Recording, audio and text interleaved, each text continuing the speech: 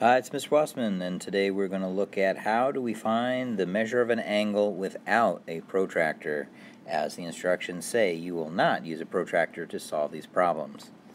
Actually, what we're looking at is a fact family problem. It's just disguised as a angle measurement problem.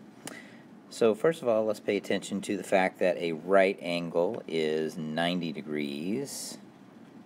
And a straight angle, otherwise known as a line or line segment, is going to be 180 degrees.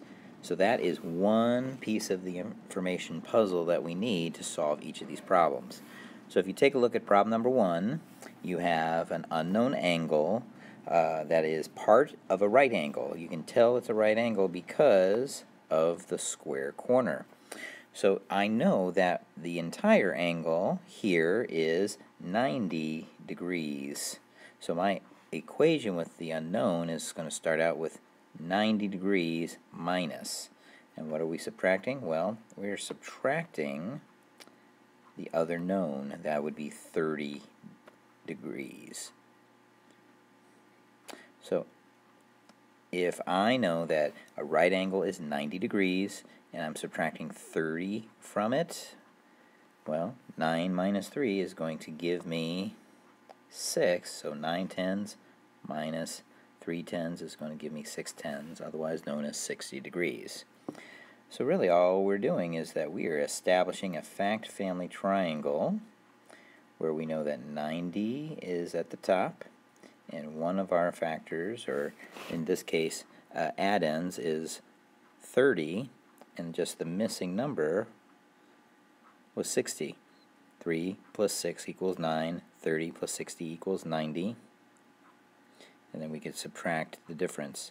90 minus 60 is 30, 90 minus 30 is 60. Okay, well that's if it's a right angle. Let's look to see if it is a straight line or straight angle, which is 180 degrees. Well, I know that one of my the number I'm subtracting with is 100, so I'm going to set up my problem 180 degrees minus 100. So again, since I know that this problem is just 18 with a 0 behind it minus 10 with a 0, 18 minus 10 is going to give me 80.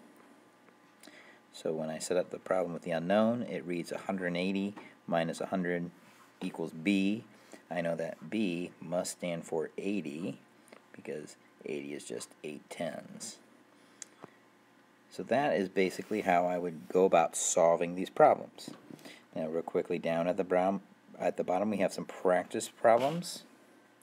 Order the fractions from smallest to largest. Smallest to largest. Problem number 1 is pretty straightforward. They all have the same numerator. So the question is, what are the pieces and how small are they? Well, we have to think in reverse, because the smaller the number of the denominator, the larger the piece actually is. So if I have 7/8, that means my circle or square or rectangle or whatever thing I've cut up into 8 parts, each part is going to be 1/8. Now if I take the same rectangle and if I cut it up into more parts, like say 9 parts, like in 7/9, that means each one of my individual pieces has to be a little bit smaller. Now I know my rectangles aren't exactly proportional, but as you can see, 1/9 is going to be a lot smaller than 1/8. So the larger the number, the smaller the piece. So if I order this from smallest to largest, I'm going to start with the largest denominator or largest number. And that would be my 12 down there. So 7/12 would be my smallest fraction.